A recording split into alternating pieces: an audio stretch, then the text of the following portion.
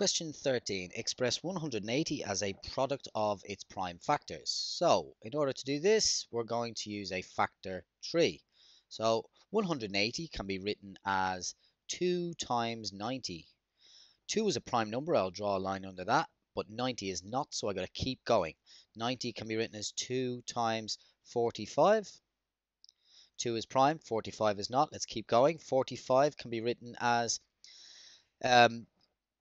5 times 9. 5 is a prime number, 9 is not, so we're going to keep going. And 9 can be written as 3 times 3. Now, the important thing to remember here is it asks for a product of its prime numbers. So it's 2 times 2 times 3 times 3 times 5. Product means multiplication. Don't put commas in here. We need multiplication symbols. Or you can write it more simply as 2 to the power 2 times 3 to the power 2 times 5. Next part says Martin thinks of two numbers. He says the highest common factor of my two numbers is 6. He says that the lowest common multiple of my two numbers is a multiple of 15. Write down two possible numbers that Martin is thinking of. Now, in order to do this one, to explain it, I'm going to use a Venn diagram. Hopefully you've seen this way of doing writing prime factors and HCFs and things like that. So with the Venn diagram method, normally the HCF of the two numbers is found by multiplying everything in here. So what could be in here? We're going to put some prime numbers in here. It's always prime numbers.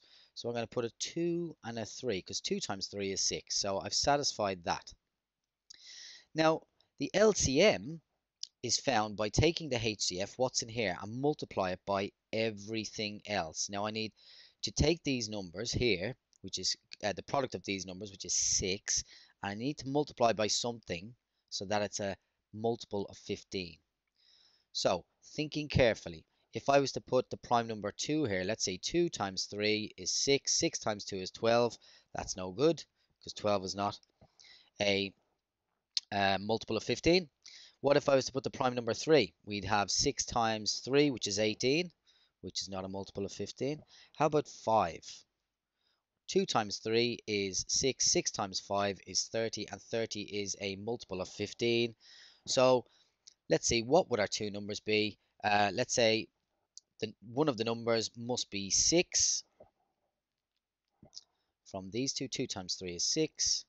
And then the other number must be 2 times 3 times 5, which is 30. And let's see, the highest common factor of 6 and 30 is indeed 6. And the lowest common multiple of 6 and 30 is 180. And 180 is a multiple of 15. So that's two possible numbers that Martin could have been thinking of.